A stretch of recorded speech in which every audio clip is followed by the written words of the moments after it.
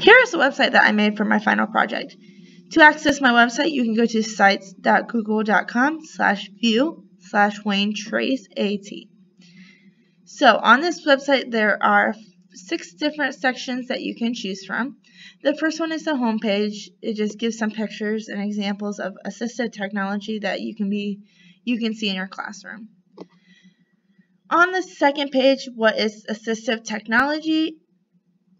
This gives you a definition from the Assistive Technology Industry Association.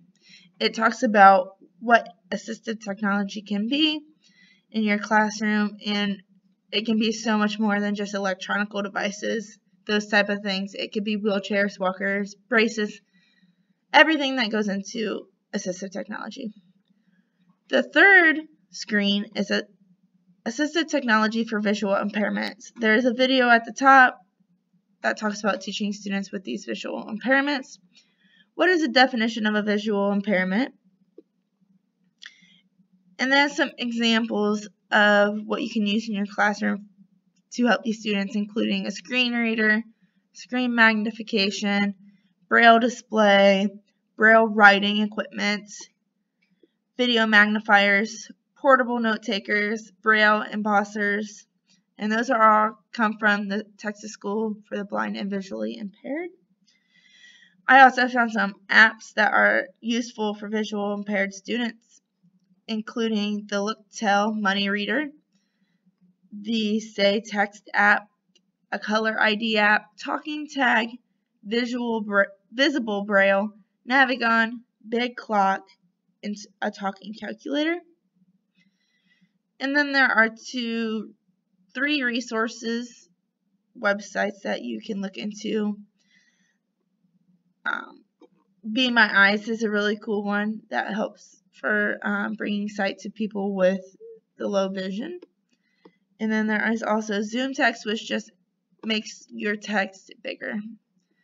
The next page is AT for Autism. There's another YouTube video that talks about what technology people with autism can use. The definition of autism from the Autism Speaks website. And then there are some little things that you can do in your classroom to help you. So a word processor, a talking word processor, a text-to-speech software program, headphones to cancel out the noise, and then maybe speakers with transmitters and listeners. Here are some top apps for autism, and the first one's called Proloco to Go. There's Find My Family, Friends, and Phone, ChoiceWorks, and then I Can Have Conversations with You. There is also an online resource that I found pretty cool website that you can go and it gives you more examples of what you can use for those students in your classroom with autism. The next section is low-tech devices.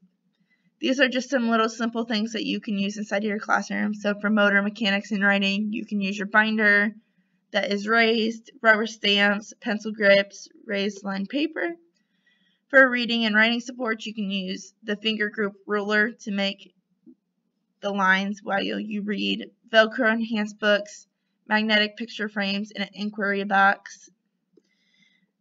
For visual reading support, you could use the highlighter tape, sentence strips, words in a bottle, and word rings. For math, you can use the master ruler, the master fraction, the master angle, the master clock. Going back up to the next section, this is what teachers need to know about assistive technology. There is a YouTube video about the view of assistive technology from a teacher's point of view. And then there is 10 things that every teacher should know about the assistive technology from the Georgia Department of Education. The last and final section of my website is the application website, or the applications in assistive technology for your classroom. It's divided up into different subject areas. So the first one's reading. There are a couple of examples of websites that you can use. So we have the Natural Reader, the Tar Heel Reader, the Rewordify, and the Mother Goose Club.